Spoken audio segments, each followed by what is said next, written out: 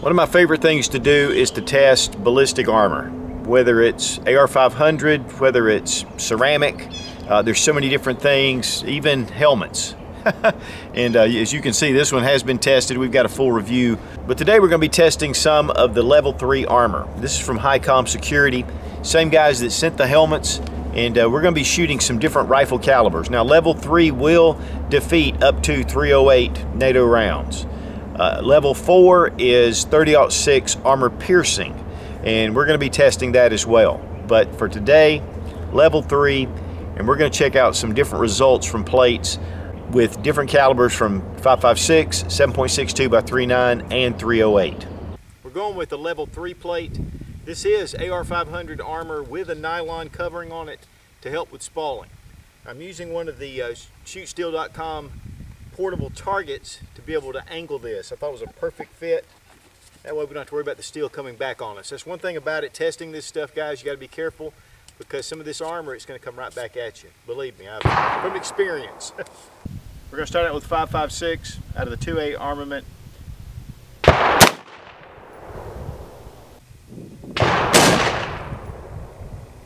We shot pretty far over to the left, so we're just going to try one more round.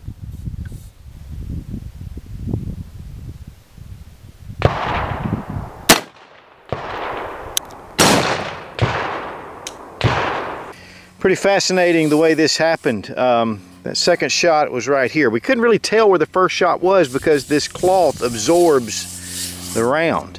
But you can see how it kind of shoots out the side. So I thought that was a pretty cool, and out of the bottom here, but it does, looks like it slows it down, doesn't do a lot of tearing. But right here you can see a definite round right there. Now really we didn't see a whole lot come out of the top, but part of the reason is because of the angle of the plate. It was angled pretty good like this, and so I guess a lot of it was going down, so that's probably why you're seeing that going down.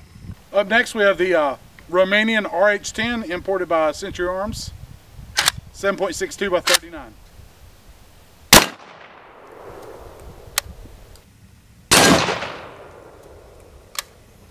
Okay, as you can see right here, popped it.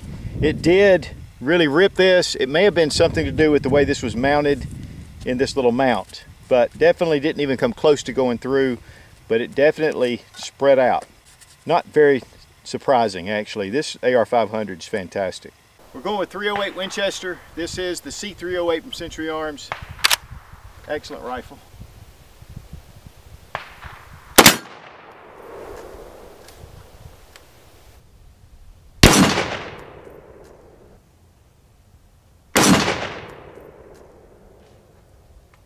Okay, let's see what we hit. Yep, right here. There's our 223. Guys, I'm telling you, it didn't even barely mark it. Then 7.62 by 3.9 right there. We're going to go ahead and pull this cover off.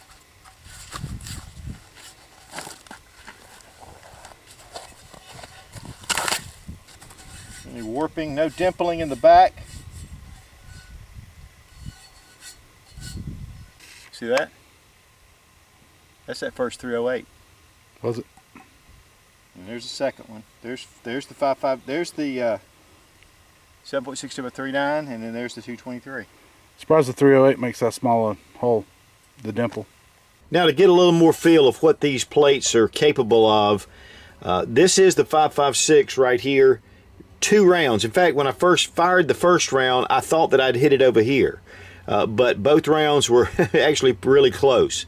Then when we came in with the 7.62 by 3.9, it was down here, and it actually had a glancing blow. You can see right here where it hit, and this was the 1 round.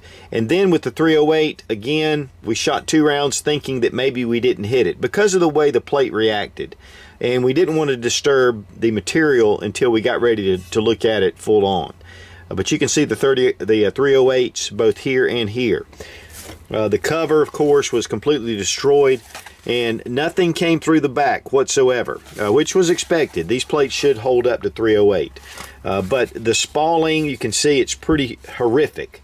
If you're in a situation where you have AR500 armor, the spalling is going to kind of explode. Now, the way this was set, it definitely would affect the way this did. But you can see and imagine what you could, what could happen with those rounds coming off. They do have a kind of a cushion foam padding at the back, and so that would be between you and this armor plate. But I thought that was a pretty interesting test, but the plates definitely held up. Now we're going to test the level 3 ceramic plate, and this is model 359, and nice thick ceramic. First off, we're going with 223 on the ceramic plate. All right here, I can feel where the impact hit. Of course, nothing out the back, and that is with 5.56.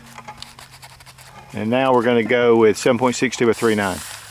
We're going with 7.62 by 39 using the RH10 Romanian AK from Century Arms.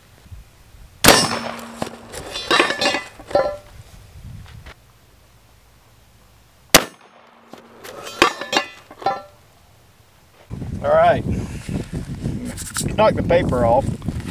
Shot right here. You can feel the softness where it's, but you can still feel the hardness underneath. And right there is where the bullet impacted. We're going to take a look at this in the shop when we get finished, but no penetration. Maybe some, even here you can see, just a big bulge. And wow, that's pretty cool. There you go. 7.62 by 39. Last but not least, 308 Winchester from the Century Arms C308.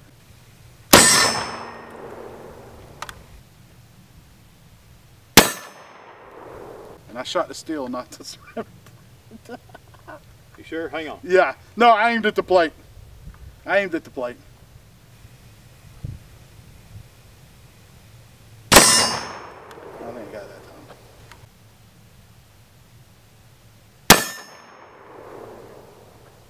Rodney thought he had missed that first shot and hit steel, but he actually hit right here.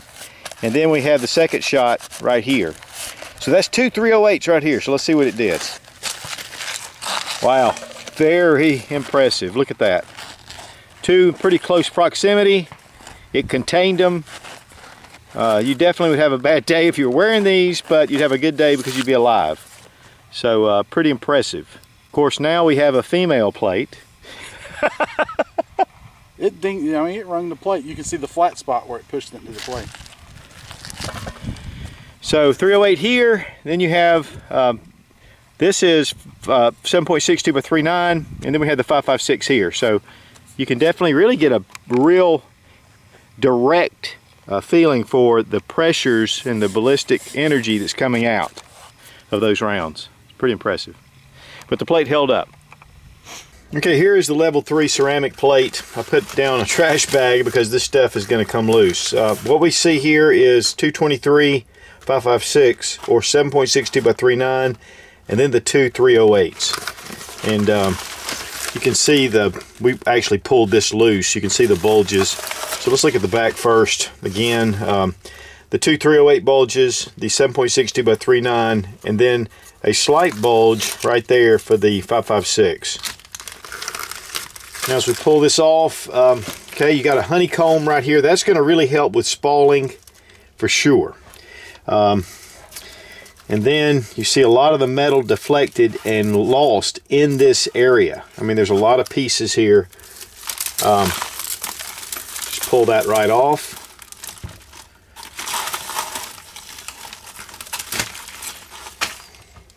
Okay, we have a plate right here. It's just a ceramic plate. All this is adhesive, and but it is a pretty solid plate.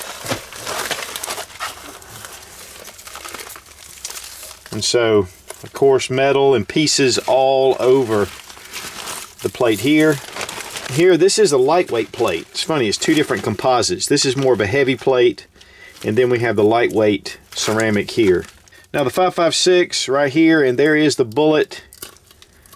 The projectile is right there. So you can get a little bit better look at it. It's pretty destroyed, really. It's just a piece of lead. A lot of it's lost. There's some pieces. Let's see, the 7.62 by 39.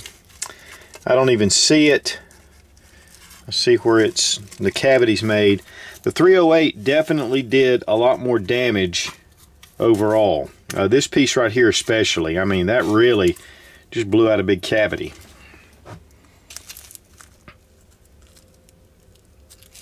I mean, it's just a big hole, but can't find any projectile in there.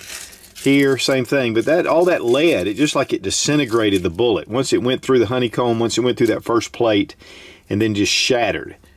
So that's pretty impressive. And again, you can see the thickness, and then there are the bulges. No penetration whatsoever. This would not be comfortable for sure, but it could definitely save your life. And that is the level 3 ceramic plate. Yeah, this is the model 359. It's a 10 by 12. They do have shooter's cuts and some others that they use, and high-com security. Now for the 5.56 or 223, we were using the 60 grain VMAX from HPR. For the 7.62 by 39, we were using the WPA or Wolf ammunition, 123 grain hollow point. And then for the 308, this was 168 grain boat tail hollow points, match grade ammunition. So those are the 3 rounds we were using.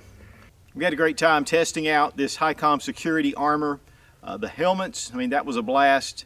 With the ceramic and the AR500 plates in the level 3A and 3 armor, they all held up beautifully. And we were very impressed with the results. I want to thank my buddy NCHeel for all the help. And I'll tell you what, guys, it's a lot of work switching out rifles and setting up cameras and everything, so I really appreciate his help. Some of y'all think it's a lot of shooting, it's a lot of camera moving. So check out highcomsecurity.com. A lot of different armor choices to fit whatever budget, whether it's down to the 500 or some of this really advanced ceramic plates. And of course the helmets as well. And I really want to thank those guys at High-Com Security for sending this, for doing this test. You know, they've seen a lot of my tests in the past. It's been a while since I've done some ballistic tests. And shooting helmets, that was a lot of fun. But this helmet runs over $400. So I really appreciate those guys sending this stuff for this cool test. We had a lot of fun. For this type plate, it's a really excellent choice if you're looking for personal body armor or protection, whether it's law enforcement, military, or even civilian sheepdogs. Now coming up, we're going to be doing a few more tests on the 3A armor helmets, and we're going to see what they do with some calibers that you wouldn't necessarily expect. So the level 3 ceramic and AR500 plates from highcomsecurity.com, thumbs way up. Be strong, be of good courage. God bless America, long live the Republic.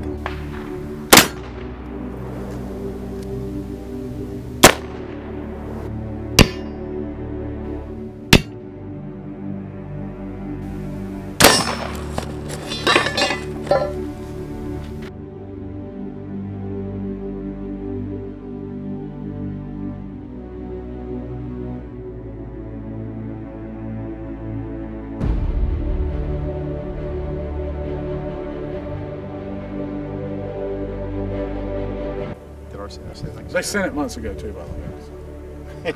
It ain't like it just got here today. At High-Com Security, I know you are passed out because I finally got the review done. I know it was warm out here when you sent it. But just to show you guys what to expect, but also, if you're not wearing armor, what to expect. I mean, man, I would have just been a flop. Is this your first rodeo? I'm telling you, I stayed up too late last night. Here, stay still so I get this in camera, dude.